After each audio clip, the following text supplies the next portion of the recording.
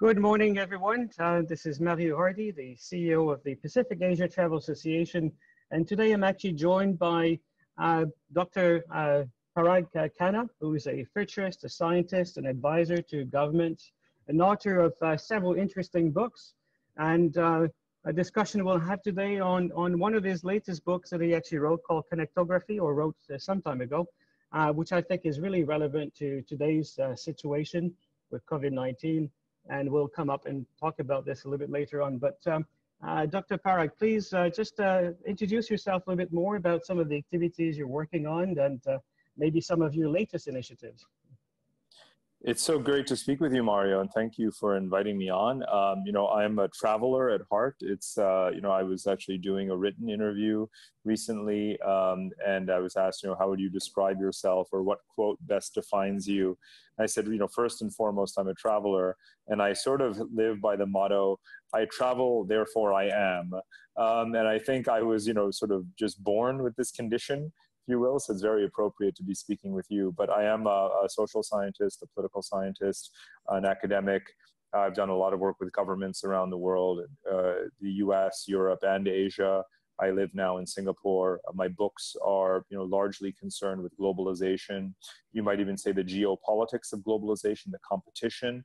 But I look a lot at economic issues for sure around national development strategies, the role of the services industry. Obviously, hospitality and tourism fits in very strongly there. I have a strong interest in human capital, talent. How do we develop and nurture talent? And the next book that I'm writing is actually about the future of human geography, which is to say migration. And I'm trying to answer the question, if there are 9 billion people in the world in the year 2050, where will we live? Why will we be where we will be? How did we get there? And those are some of the big kinds of questions that I like to tackle. I had the pleasure a few months ago to meet you in person. We're actually now having these virtual discussions due to the current situations. But I met you, your wife, and your daughter, and you have a very special family. Your wife is one of the leading minds in artificial intelligence. Your daughter, 10 years old, is the CEO of a travel company called Okta. A very interesting family, and I just can't imagine the type of conversation you have around that at dinner table.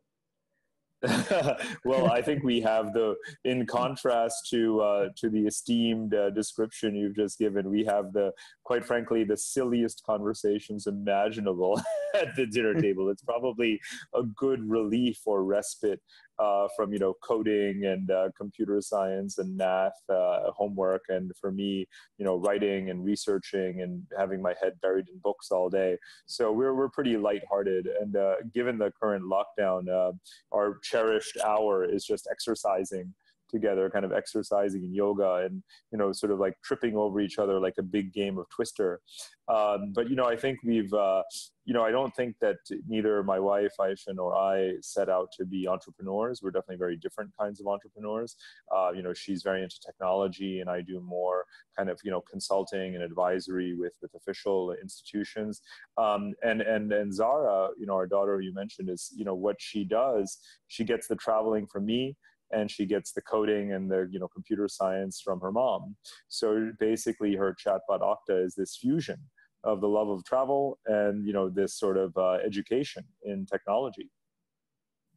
Excellent. Well, actually, I'll have a very fascinating family, and I'd love to have invite you all for dinner next time you come to Bangkok, so we can explore more of these discussions. One of the reasons I reached out to you today is that recently I started to actually read your book called Connectography, which I found absolutely fascinating. I'm about a quarter, halfway into the book at the moment, and can't wait to go back to it and read the rest of it. But I'm going to read a quote for you, and just like you to explore this a little bit more from your book. It says, Connectography is ahead of the curve in seeing the battlefield of the future and a new kind of tug of war being waged on it. Khanna's scholarship and foresight are world-class and must read for the next president, Chuck Hagel, former US Secretary of Defense. Where the idea of this book, Connectography, came from, and can you explain to us in simple words what connectography is actually mean to you? Sure. So it's a fusion, right, of two words, connectivity and geography. And, in a way, that book is the culmination of, again, many years of just reflecting on this intersection of geopolitics and globalization. So globalization is kind of the embodiment of all of that connectivity we have, all of that infrastructure, all of the highways and railways and oil and gas pipelines and internet cables. All of that is the infrastructure, the physical backbone of global connectivity. And then we have geopolitics, the competition for power, for supply chains, for resources, to build industries, military power. And what I find is that we compete much more over that connectivity than we do over borders, right? There are very few actual active, hostile, international border conflicts in the world today, maybe just one or two. But that tug of war that you mentioned, that tug of war is that competition over a rope. I mean, the sport tug of war, as I talk about in the book, is this 10,000-year-old sport. It's the oldest team sport in the world, is tug of war. There are cave drawings depicting people waging tug of war. And to me, it's a fascinating metaphor because it's really about fighting over something that connects us. And we're connected, so universally connected by infrastructure and supply chains. And we're competing every minute. So we're not competing over borders anymore. We're competing over supply chains, right? Who makes the most medical devices and ventilators? Who has the largest share of the automotive market? Who controls the supply of the world's semiconductors? That's what countries and cities, nations, empires are fighting over right now, every second of every day. Where are the internet cables? Where are the servers? Where is the data being housed? All of that is tug of war over connectivity. So, we've gone from a war between systems. If you remember, the Cold War was a war between two systems, two rival blocs that were divided from each other. Today, we live in this one collective connected system, and we have war within that system, to control that connectivity. So that's the underlying premise of the book. And as you know, I kind of, go through it with a lot of maps and visualizations that kind of bring to life this connectivity. I'm actually in another section of your book where we talk about globalizations, and certainly for the last decade or so, we've been promoting globalizations, working more together, more connectivity, as you mentioned, and etc. But don't you feel that the current sentiment with the US president and other countries in Europe also, there is more of this nationalistic point of view where people are focusing on making their country great again? And is that a contradiction to the concept of globalization? Yes and no. For one thing, every country should want to make itself great, right? So I suppose that in and of itself, the phrase is not harmful, but obviously the way it's used by the Trump administration connotes a certain jingoism, nationalism, which is different from patriotism, right? Patriotism is being proud of your country, and everyone, ideally lives in a country about which they can be proud. But nationalism is saying, me at the expense of you. And that actually doesn't really work very well for America, given how connected it is to the rest of the world. So it actually has negative consequences. And so there are two things that I want to point out in response to your question. The first is that not every country is acting in that way. And we do have a bias, as English speakers coming from the Anglo-American world, towards thinking that what we say is representative of the world, because we hear ourselves speaking to each other in English and reading the New York Times, Financial Times, Wall Street Journal, and The Economist. But the truth is that that's about 8% of the human population. And not everyone in those countries, in any case, agrees with the policies. Trump lost the popular vote, right, in his own country, in America. So I think we have to be very clear that there's a big difference between, what a leader says and whether it's representative, what a leader says and does and whether it's even good for his country in the first place, and whether or not that leader, whether it's Trump or Brexit, or whatever, is actually represents what the world is doing. Because I can say fairly definitively that what the world is doing is building more connectivity. We can have 10 nationalist leaders in the world who grab the headlines, but the fact is that those countries are trying to export more. They're trying to attract more investment. They're trying to draw in talent. And all of these other things that actually are all about globalization and connectivity. So I think that we have to be really clear, about our terms and what they mean, and what people say, what they do, and whether or not that's actually representative. So there are actually these sort of, trends that are so much deeper. Building connectivity, building infrastructure, are trends that are so much deeper. We're talking about 10,000-year trends, and Trump is neither a blip nor a footnote, in comparison to the power of those trends. In your book, you also talk about obviously the future and also about technology, and we talk about the Internet of Everything, or the Internet of Things, Internet of People, and how our world is actually getting even more connected, as you mentioned before. I'm not as an expert as your wife is, but I am fascinated by artificial intelligence. That's something I've been studying too and working with. But how do you see AI and also the Internet of Things? And we know that many businesses around the world now are actually trying to develop ways for getting the entire world access to the Internet, even people in remote areas. How do you think the world will change with this extraordinary connectivity that we'll all have access to in the near future? Well, we are getting closer and closer to universal internet access, because we are almost at universal mobile phone access, and that those phones are increasingly smartphones, and those phones are increasingly connected to not just 3G or 4G, but eventually 5G networks. So we're not that far away from a world in which every individual, or at least every family, has a 5G mobile phone and a smartphone. So that means everyone will have internet access. So, and no doubt that the falling cost of communications and technology and hardware and deregulation has brought us towards that world where the mobile phone is the most universally distributed technology in human history. Many people have cited this sort of statistic that far more people have mobile phones than access to fresh water or toilets in the world. And I think that's obviously tells us something about our kind of, ethical priorities, but it also is just a fact.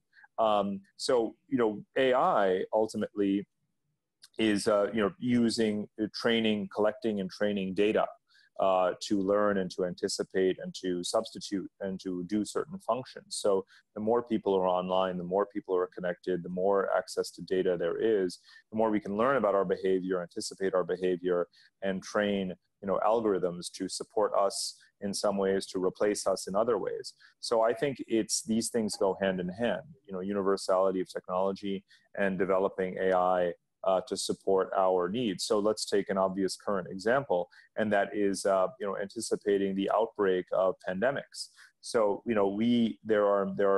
this goes back at least 10 years, but just by tracking Google searches for symptoms of flu. So individual people go online and they type in words like, I think I have the flu, or what are the symptoms of the flu?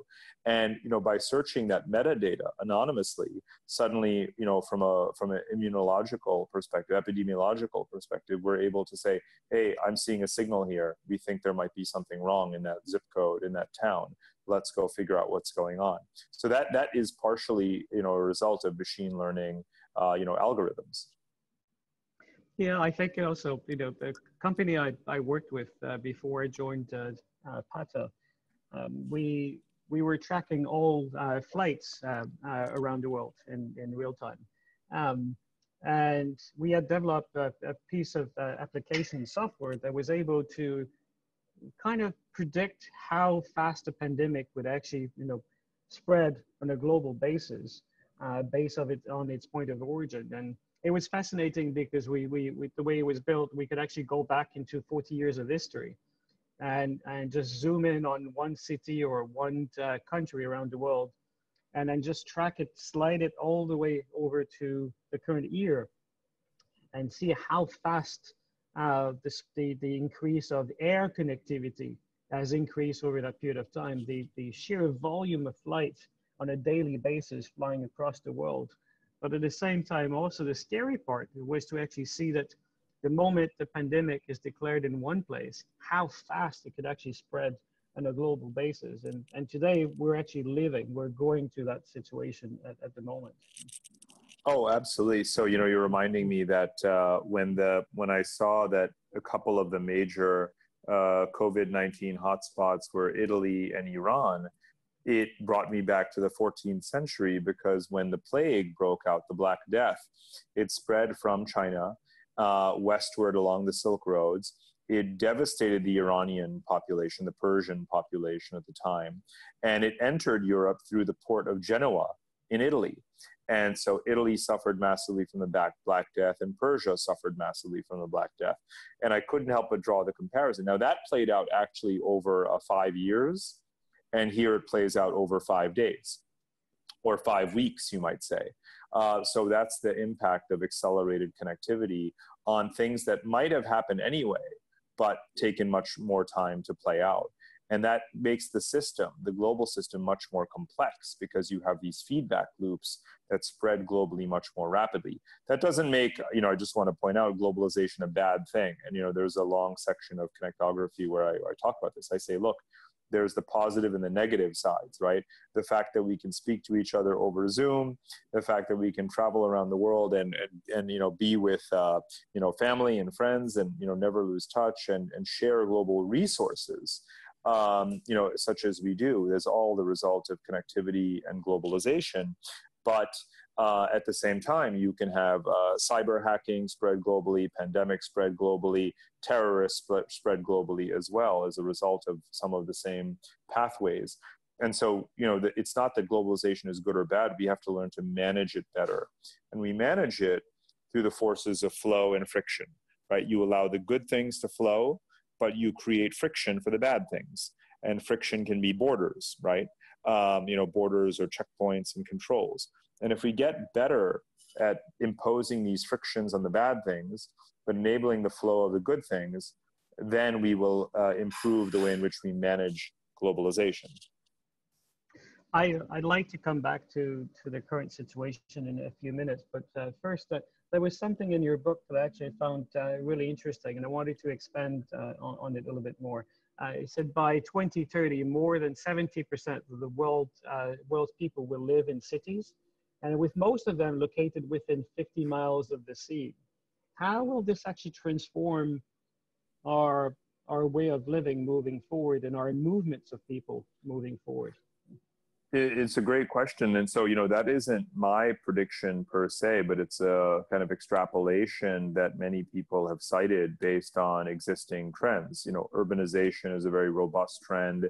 The fact that we congregate around bodies of water or coastal areas is obviously a historical reality. But, if you think about climate change, right, we have to potentially reverse that trajectory. So, living in Ho Chi Minh City or Manila or Jakarta, many of the world's coastal mega cities are in Asia. Many of them are vulnerable to rising sea levels. And even though their populations are growing now, it could well be that if climate change accelerates, then those populations will have to retreat somewhat. And we'll have to think about new geographies of settlement. So we may still be urbanizing, but we probably won't necessarily move en masse to the same places. We may need to move to new places, higher elevation, for example, more inland. So, will we continue to feel the urge to live together, in cities? Yes, that is a 7,000-year-old phenomenon. And it's probably going to continue. But will we have to relocate our cities because of climate change? That's also true. Yeah, it's interesting. I mean, I personally actually been living in cities for most of my life, and the thing I can't wait to do is when I retire to actually move outside of this city as far as possible from a city, and which is probably the opposite of what most other people are doing at the moment. In your book, you say that connectivity is destiny. Well, what did you mean by that? That is in some ways the thesis or the punchline, or kind of a foundation of the argument. And again, I was looking for what are the things that you can genuinely say universally across time about the human species? And that's a fairly bold, sort of undertaking, but it's actually not a very difficult question to answer, as it turns out. You can't say that we share language or religion or ethnicity or race or ideology. None of those things do we share universally as humans. What you can say for absolutely certain about the last 10,000 years of human history, or the last 60,000 years since we began spreading across the continents, the only thing you can definitively say is that we build connectivity with whatever tool available to us, whether it is stone or whether it is steel. We use whatever technology we have at our disposal to connect to each other. We congregate in cities and settlements, and we build infrastructure to connect those settlements to each other. That is literally, I cannot think of anything other than the biological commonality that we have that you can say is true about human behavior as a collective, as the 8 billion of us alive today. And so that's not just some kind of hypothesis, that's actually a fact about us as humans. So it's so important to recognize this, because it's also anthropologically important. Because if you think about the way a lot of people talk about humanity, we say, well, we are tribal, we divide ourselves up by our skin color, by our race, and so forth. Well, the truth is, that might be true in many places, but it's not universally true. Otherwise, if that were true, then how could it be that today the nation state, the ethnically pure nation state, is becoming decreasingly the norm? More and more countries are multi-ethnic, right? Have more diverse populations, have more immigration, have a higher percentage of foreign-born residents, right? Have more intermarriage, what you could actually call, genetic dilution is happening voluntarily around the world. So you can't say that we are inherently tribal, but you can say that almost the entire population, is connected and getting more and more physically connected to each other.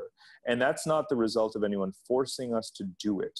This is literally voluntary. This is the sum total of all of our voluntary behavior over tens of thousands of years. So I genuinely believe that connectivity is an impulse.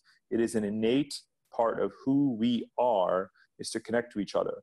And that, to me, is, again, it is truly the deepest statement we can say about ourselves. And therefore, connectivity is truly our destiny, is to become more and more and more connected.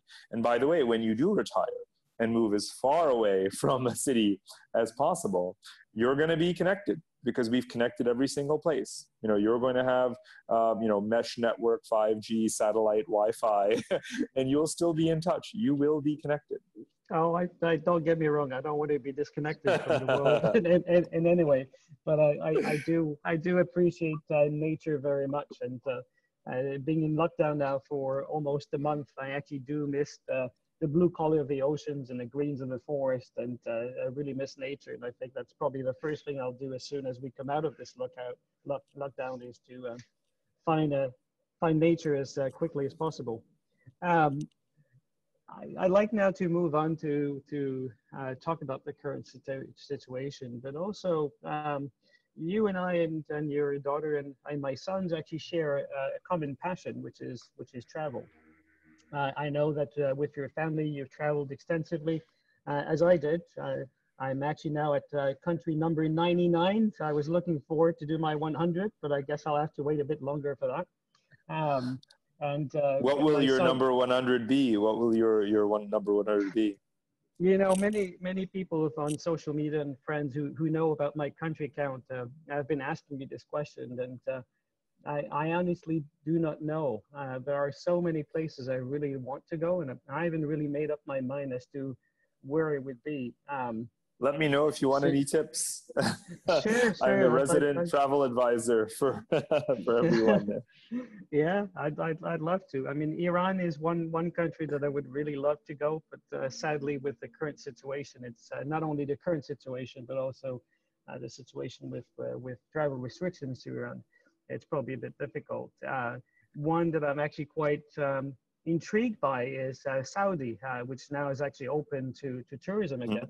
Mm-hmm. And it's certainly actually one on the top of my list to go and explore. I've got some good friends in Saudi who shared some beautiful pictures of many places of the ancient Nabatean cultures and heritage, and there are so many other places I'd love to Yeah, travel. Iran is Yeah. magical. You know, it Mm. was on my sort of bucket list for a long time, and I'm so grateful that I did get a chance to go and to kind of experience firsthand the culture, the pride, the heritage that the country has to offer. To meet so many young people, because it is an overwhelmingly young country. You know, so I treasure that one time that I spent about 10 days there, and I wrote a number of articles, you know, from that trip. Saudi also is obviously a fascinating country, and you know, much more complex, obviously, than a lot of outside coverage of it suggests. You mentioned the Nabateans, you know, and it's so funny because we're given the lockdown, we're watching Lawrence of Arabia, which is a 4-hour long movie. And so we're watching it with the kids in parts and kind of explaining the history of the, you know, Ottoman Empire and the tensions with the Arab tribes. So we're up at the parts actually where where Lawrence is, you know, rallying different tribes in the you know, western regions of Saudi Arabia right now. But they filmed a lot of the movie in Jordan, and he obviously spent time in Jordan as well. And there are Nabatean, you know, ruins in southern Jordan, which I've also been to. And if you haven't been, that's another must do trip. No, actually, I've been to Jordan at least 5 or 6 times now already. Oh, great.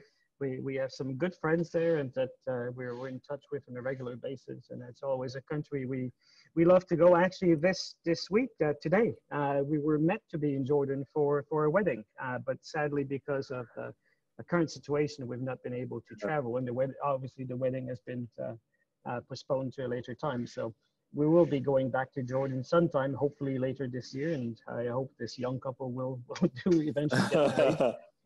And we'll go back. But you know, the current situation we're living to at the going through at the moment is something I've never experienced in my lifetime, and I think most people haven't either. I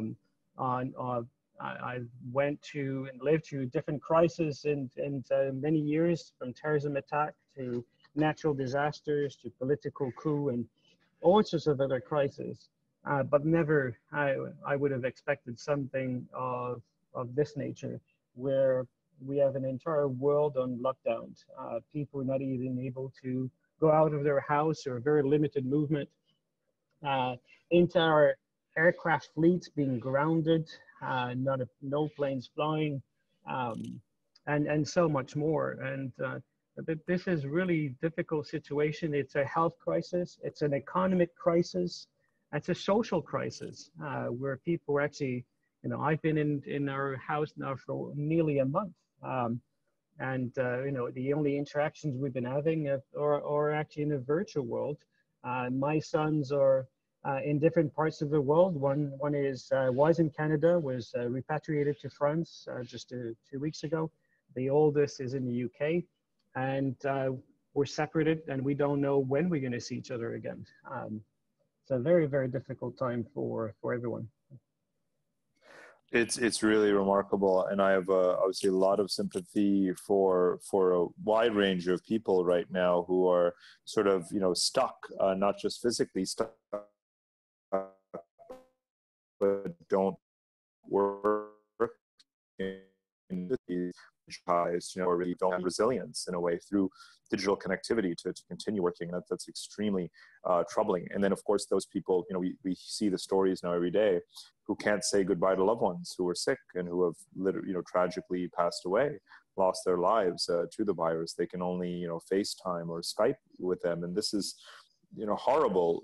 Some of the, you know, for many of us, if and when this does end, we'll look back at it, you know, memorably, perhaps neither positively nor negatively, and just, you know, remember it as a really strange interregnum. But this is the traumatic event for human civilization as a whole. Nothing really compares, at least not in my lifetime. Many people over the past few weeks have asked me the question that everybody has got in their mind is, when will this end? When are we going to go back to normal? And to be honest, my answer is, first is, I don't know. If I knew exactly when we're going to go back to a more normalcy, I think I could probably bet some money and become really rich. But I think nobody really knows how long this is going to go. I do believe strongly, however, that borders will not open in one snap. I believe that cities and states and countries will open to each other progressively, and how the travel industry, tourism industry will change moving forward is the big question that we all have in our mind at the moment. We do know that they will change. Will it change for the better? Will it change for more complexities in the way we have to travel in terms of health certifications or other means that we may have to go through in order to get visas to travel to different places? These are all questions that we're all asking ourselves at the moment, but we do believe they will be different. What are your views on the current situation and in terms of travel moving forward? Well, it's, the crisis is one of overcapacity, right, in economic terms, because now we have a world population that, as you rightly point out, is, there's going to be precautionary savings, does not have as much income, discretionary income to go out and travel. Then there are going to be the persistent restrictions and obstacles with respect to whether or not one is, has a herd immunity certificate in their passport or not. A lot of caution, bilaterally, which countries will open up to other countries. First the Schengen area has to reopen, even for Europeans, which has been the most open cross-border zone in the world in recent decades.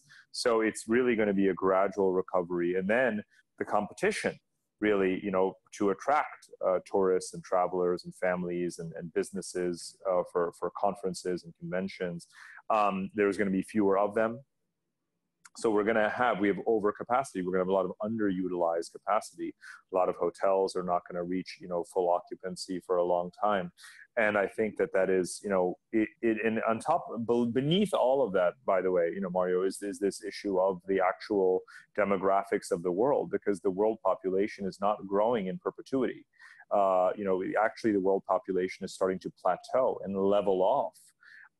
So, increasingly we'll be competing more and more for fewer and fewer travelers, if you will, unless, of course, we were to have greater equality, and greater consumption, less poverty, more people able to consume, to move, to travel, to enjoy, whether it's for business or pleasure. And then we have the pressure to do all of that sustainably, right? Not to just have it return, to the old model. So all of these things kind of coexist. You have to stir them in a pot in a complex way. There's not just one factor to look at in terms of what's the right answer, where are people going to go.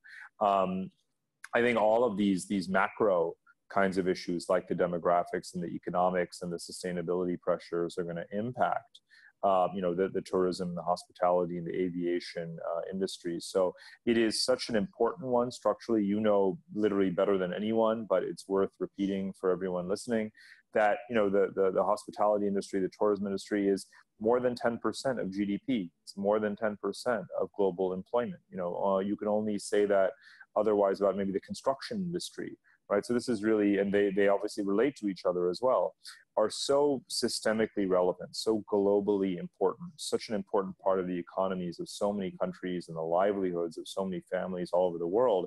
And by every forecast, and measure and study that's out there right now, these are the ones that are going to take the longest to recover. So I do think that, there is sadly, or for better or worse, a lot of time right now for us to think about how to reinvent. You're again at the forefront, obviously, of thinking about it. We, as kind of, incubating a small digital travel company that is our daughters, we're thinking about it, emphasizing the family, emphasizing shared experience, emphasizing spending more time together, potentially in one place. And maybe those will become some of the new norms that the industry has to think about. optimistic in me. I actually think that, this is a great opportunity for us to reinvent the tourism industry. There was a lot of concerns with over tourism in many destinations that was talked about before the crisis. Concerns that environmentally and it wasn't responsible and sustainable for the industry to continue to promote and encourage mass tourism. And this is obviously a great opportunity for us to reinvent the industry, to realign ourselves to a new normal. But on the other hand, I also know that it's very easy for everyone to fall back into their old habits, to go back to market sources that were easier to get before, and then to think, well, if we want to grow back because the economy has suffered so much, we all need to generate new incomes, we need to re-employ people, and etc. To fall back into the old habit of getting as many people as possible into a destination. So I'm very divided on this topic at the moment, where I see a great opportunity, and I have a desire to help destinations and to help businesses to move in the direction of being more responsible. But I also very concerned and afraid that the old habits will go back. Well, what are your views on this situation? Again, I think it depends. So mass tourism really depends on, people's capacity, to travel en masse. Obviously, airline tickets are going to be, depressed in terms of prices. So it's certainly plausible that people, those who have the savings, who have the money to be able to do so, to get on a plane again and travel, in large numbers. And we're obviously seeing that in China. But Chinese people have a high savings rate. So even though they've suffered tremendously, from the coronavirus, and, had to restrict their mobility and incomes and business activity for a few months, we see them, recovering. And they're at least moving around within their own country a lot. So, those countries that are large, where there's lots to see and do, where it's cheap to move around, you can imagine them following the China model. Internationally, as we were saying before, it really depends on restrictions lifting and so forth.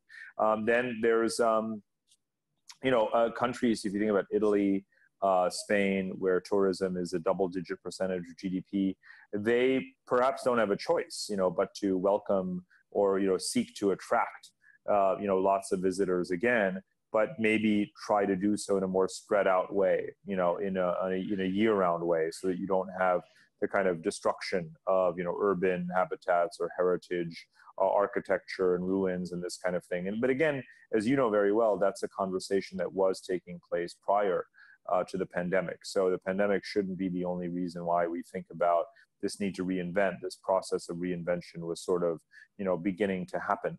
But you're right that there is a tension between the kind of, economic necessity versus the kind of sustainability imperative. And I just think that much like the recovery in mobility and travel itself, it's not going to be a universal global thing at the same time. It's actually going to be, sort of different countries at different speeds, if you will. But obviously, it would be good to see a sea change in a way in how the whole world thinks about these things, in the spirit of what you were saying at the beginning, which is that, this is the first time in human history that we have this synchronized kind of global standstill. So it is possible for us to do things collectively as humanity. It is possible, and let's see if, even though this was done as a reaction, let's see if the next things that we do will be, can be sort of proactive and positive and sustainable together. When this is all over, how do you think you and your family's way of traveling will change? Do you think you will change the way you travel, the way you behave when you travel, or will we just go back to how it was before? Well, I mean, we were certainly pretty nonstop. Zara's catching up to you in the country count. It's, 50 plus already, and she's only 10. And Zubin is a few behind because he's a couple of years younger. But, I think, we mix business and pleasure, I guess you could say. So, when we're traveling for work, we like to all go together somewhere and spend a little bit of extra time and immerse. But I do think immersion is very important to us. So if we can find the time to spend a couple of weeks somewhere rather than a couple of days, that's preferable. So you learn a lot more about a place.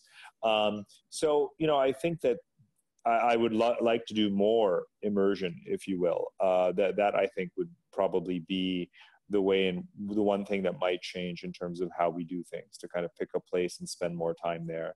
And perhaps in a world that's more digitally connected, where one can kind of have work-life balance and not necessarily be at home, maybe the conditions will be more favorable for that kind of adjustment as well. Yeah, I think what you described is what we refer to in our industry as bleisure, business and leisure, something that my wife and I actually practice very much too, as we travel for business from one place to another, especially if it's a place we've never been. We tend to book a couple of extra days or holiday and just hang around and go and explore and visit and enjoy it at the same time. And certainly we'll continue to practice that moving forward. And as we will be here in Thailand until for another year, and regrettably, in the last 7 years we've been here, we haven't actually really enjoyed Thailand that much. We've mostly been traveling overseas, so certainly plan to spend more time in doing some domestic tourism, which is I think probably the first area that will open up to the various destinations, and for us to go and explore this beautiful country that we live in, maybe a little bit more than we did before. Exactly. So where will be your next trip? What is the first place you want to go when this is all over? Well, there's, a huge backlog of business travel, obviously. So to some degree, I'll be at the mercy of the dozens and dozens of events that have been canceled and need to be rescheduled. But those will be kind of, sprinkled into the schedule. As you know, Zara and I have been traveling from Scotland all the way back to Singapore by train, or various combinations of trains. So it's the longest overland rail journey that is geographically possible in the world. We made it as far as Almaty, Kazakhstan.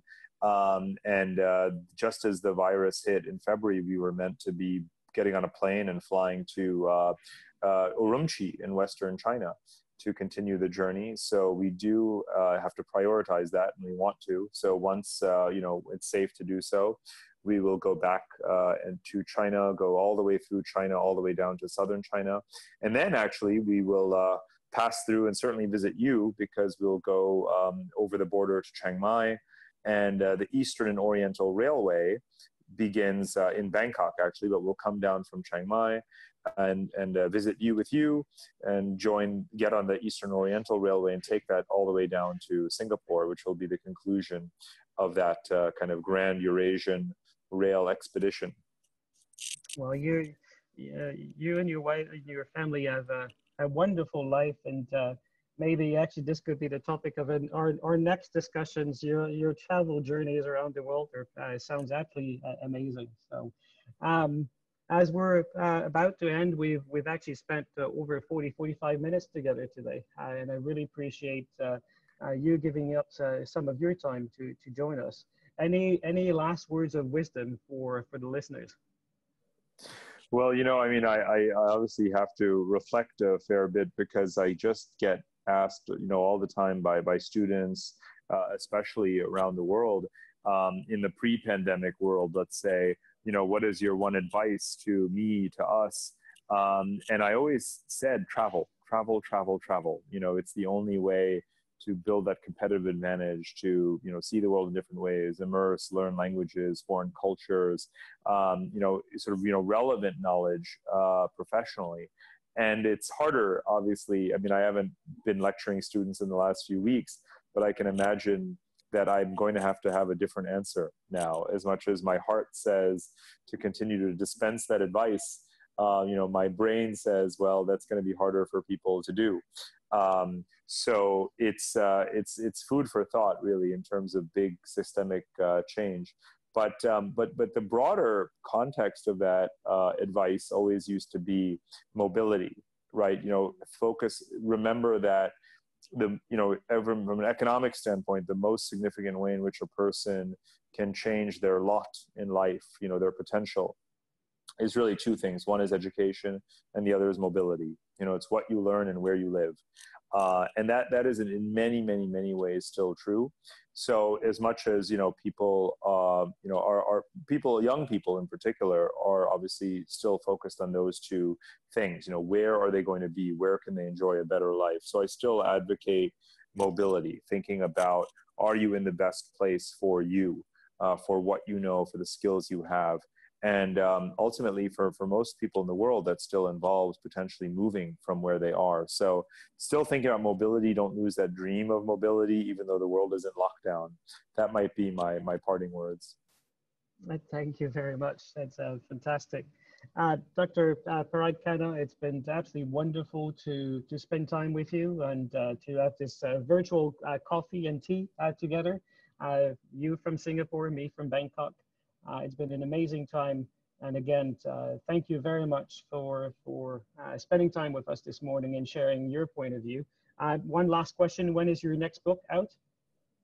Oh, well, that one is probably next year, though we might find a way to fast track it, because it is really about global migration and mobility and, the world population moving from what we today are calling red zones towards green zones or blue zones. So I'd actually finished the book at the end of last year. And I guess we'll see, the publishing industry, like many others, is suffering. So not sure exactly when it will come out, but the topic is certainly as relevant as ever. And I want to thank you as well, Mario, for having me on this, to join you for this conversation. It's been wonderful. It's been great. I look forward to the next book. Again, thank you very much, Dr. Parag Khanna from Singapore, author, scientist, and futurist. Thank you again for joining us today. Thank you. Take care.